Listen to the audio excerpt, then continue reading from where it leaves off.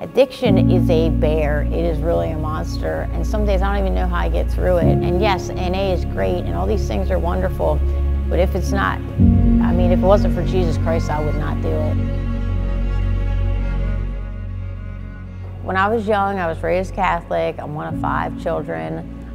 We were all very close. I always kind of identified with my older brother, and I always remember my whole life like trying to save him and do all these things.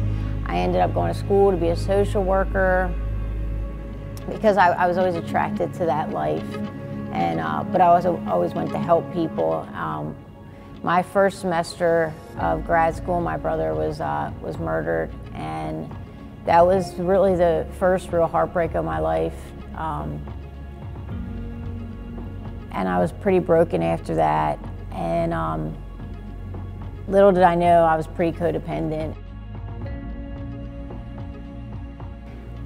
I had a series of relationships that were like that.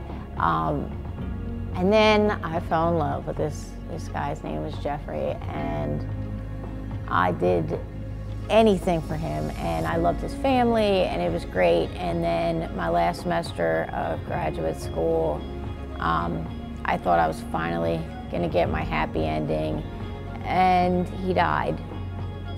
And I found him dead, and I had to tell his mother, and it was horrible. It was one of the worst times of my life.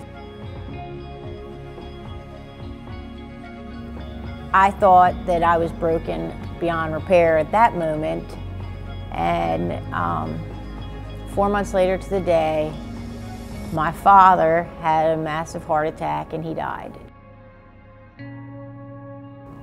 My life was shattered at that moment. I couldn't take care of my kids. I couldn't see anything besides my pain, and like it was horrible. I just could not get up, and instead of me going to Jesus Christ, I tried to fill that void any way I could, and for me it was drugs and alcohol. I no longer was a mother to my children. The years that I spent in school, none of that meant anything to me. I was getting offers for jobs and I didn't care. They talked about their fathers, and my dad died at 60, he was 62 years old, and I didn't want to help other people. I didn't want to help people that had drug problems, or because I had just lost so much.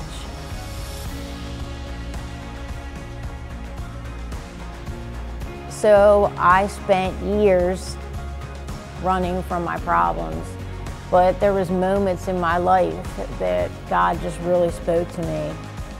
My brother David is amazing, and I remember just laying there and him coming in. I said to him, "David, do you hate me?" And he said, "No, Lord, you're just sick right now." And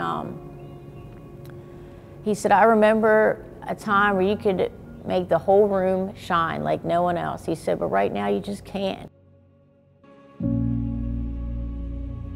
You know, all those moments, like things my mother did for me, and the prayers from Jeff's family, and just this church, it's just amazing. Like, I came in here so broken, and I came here before and I still went back out one more time. And the last time, trying to fight for my children, I used over a feeling because I got spoiled, and I said, well, they're gonna, you know, I got clean and they're gonna still try and take my kids, then I'm just gonna do what I want. And I realized that the devil has such a hold on me when I use drugs to any capacity. Like, I am no longer the person that cares. I became unrecognizable. Like, the things I said I'd never do, I would do. There's nothing. And that song, Reckless Love, when I came back, I just remember all those things. Like, my oldest brother took me to my first NA meeting. Jeff took me to celebrate recovery with his family, and my father gave me my faith, and those 3 things have saved my life. I have my kids back today, and it's just, I mean, it's amazing. Like, when I came back here, I knew, like, there was no wall that God would not kick down. When I was down there in the city and just so broken, and I mean, I remember being in a jail cell. This wasn't even the last time, it was the second to last time I was arrested. I was on my knees and I begged God. I said, please God, just kill me or take this from me. And I got arrested another 24 hours later again, and I stayed there for the whole weekend. And my oldest son and my mother got me out of jail, and they put me back into treatment, and I came to this church, and I know this is God. I know it. I got baptized in it. Ironically, it was on Father's Day. And I'm not a crier, but I shed tears because I knew that God, He saved my life. Like, He saved everything about me, and all these things. I was a weak person before. I was codependent. I didn't like me, and now I'm okay with me. I know that God has a purpose for me. He really does. And like, I can't get enough of the Bible and like learning about God, and just even I pray for other people, and I just see like it's really, it helps them. And I mean, I have literally, I mean, just say where I have been and the friends that I've lost along the way. I don't know why, but God chose me to be here, and I am grateful today.